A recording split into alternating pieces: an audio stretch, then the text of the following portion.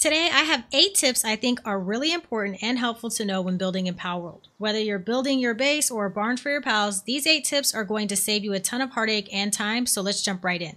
So starting out with the most basic tip of all is making sure that when you pick a build, you choose an area that has completely flat ground. So I have this area here that I really love. I'll actually show you where this is on the map. It's right here, but I really recommend you building on flat ground because if not, you're gonna have trouble placing structures and things like that down. Now let's talk about building structures. There are a lot of really great tips here that I want you to know. Now to start, when you're building, you can build continuously. So what I mean by that is, let's put down this wooden structure here. So instead of placing one like this, and then having to go back into your menu to place another one, you can use build continuously, which it actually tells you where to do it. You can actually see it on the screen right here, but I know I missed it and I've been watching a lot of other streamers who have missed this as well. But you can hold Y or you can right click if you're on PC and build continuously. So you never have to really come out of this menu. You can just continue to place these pieces down without having to go back into the build menu, which is really nice. I've also been seeing a couple of people make the same mistake, but people are breaking down their foundations using like an axe or some other weapon, and that's really not the best idea. And there's a much easier way to do it. Let me show you. If you go back into your build menu, you can see you can enter into disassembly mode, which is clicking RS on your Xbox controller or pressing C on PC. Once you're in disassembly mode, you can just walk right up and press X to disassemble everything very easily, and you get all of your resources back, which is what you want. All right, so we all know that placing roofs in the game is really not the easiest thing to do. I wish it was a little bit easier, and hopefully they'll make an update in the future. However, I can tell you that I learned this tip from Console Kato here on YouTube, and I would highly recommend you guys check out her channel. She has some great Palworld videos, but all credit to Kato for this tip, and I just wanted to share it because I think everyone should know. If you click the slanted roof, this is specifically important if you want to place slanted roofs, you can place one down here. Now, in order to make a slanted roof, you are going to need these little wooden triangles. I'm going to place one down right here. So if you want to easily place roofs, instead of climbing the side of the wall or trying to get it to snap from the ground, you can just walk up the roof and then you can place it really easily just like this. See?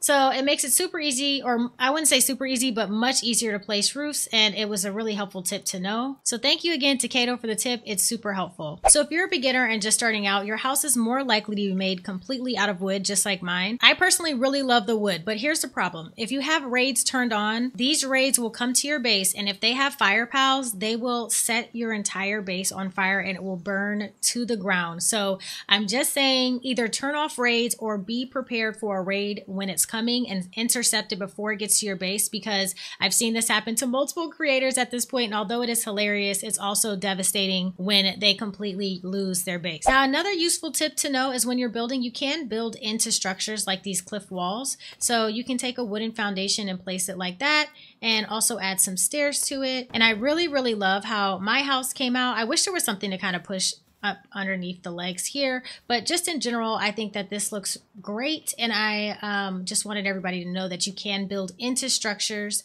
which could be great for strategy purposes or aesthetic purposes, whichever one is best for you. So here's another example of how I built into the cliff wall on this side. I kind of... A few moments later.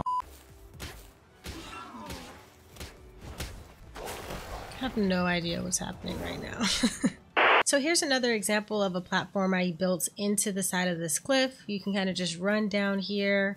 I don't know what I'm going to do with this area down here, but I just wanted to show you another example of how I've been doing it. So another really important tip I want y'all to know, because I wish I knew this, when you're placing down these ivy wall decorations, you want to make sure you place them exactly where you want them, because once they are placed, you can't disassemble them. I cannot. If somebody else knows a way to get them off of the wall, please let me know in the comments below. But as I can tell right now, you have to completely disassemble the wall to remove the ivy. So I have this one placed right here, and I'm not exactly in love with how it looks, but I'm kind of stuck with it unless I want to break down these structures, which I don't feel like doing. So just keep that in mind when you're placing ivy. All right, now another really great build tip, especially if you're into making an aesthetic base or something kind of more on the cozy side, or just building in general, add decorations to like tables and chairs and things like that. So for example, this potted houseplant can be put on stools and benches, tables, boxes, all kinds of different stuff, just like this table tabletop houseplant. So when you're decorating and you want to kind of add some clutter around, you can do so by using different decorative items like these. You can see sometimes you can't really get it to place where you want it to very easily. I found that sometimes by just jumping up